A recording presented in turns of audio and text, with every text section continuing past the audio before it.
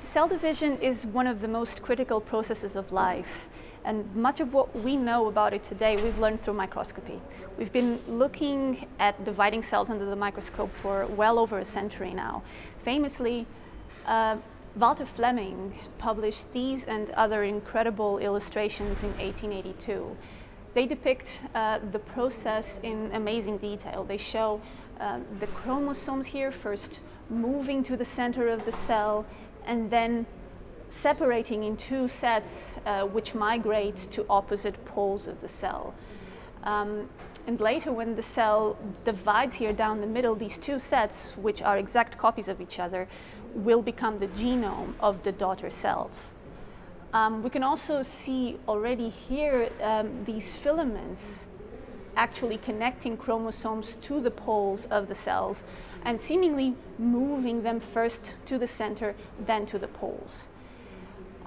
Fleming called this process mitosis, and we called these filamentous bipolar structure the mitotic spindle. Today, thanks to the continuing advancement of microscopy techniques, we have an even clearer picture of the spindle. And crucially, we know that the main structural component, the filaments, are tubulin microtubules, here shown in green. These are extremely dynamic structures that continuously alternate between phases of rapid growth and shrinkage. And there are thousands of them in the spindle, very densely packed. They gain access to chromosomes in early mitosis and then seem to reorganize themselves around chromosomes, sorting themselves into this bipolar structure. Now, we don't fully understand how this happens yet. For example, we don't know where exactly microtubules are generated. They can be generated at the spindle poles, around chromosomes, and also on the outer walls of pre-existing microtubules in a manner dependent on a protein complex called augmin. But we don't know what number of microtubules is generated where.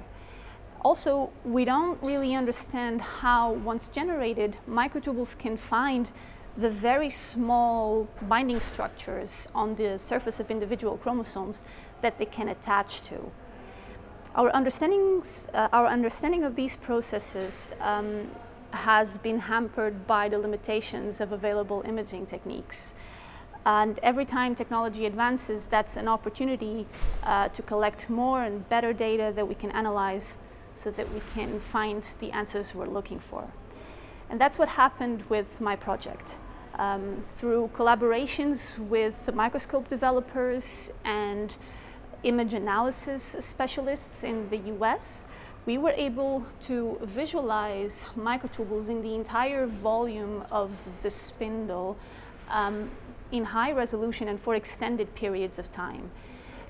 Here you can see the growing tips of individual microtubules. We can detect all of these in every movie frame and analyze their distribution within the spindle. By doing that, we were able to determine what fraction of microtubules was generated in different regions of the spindle. The results were very surprising to us in that the fraction that came from augmin-dependent generation on the walls of pre-existing microtubules was much, much higher than anyone was expecting. Furthermore, we found that the distribution of microtubule tips in the spindle was not random. And instead, it seemed that microtubule growth was strongly biased towards those attachment surfaces on chromosomes. Presumably, this is because so many of them are not generated in random positions and in random directions, but on the walls of pre-existing microtubules that have already attached.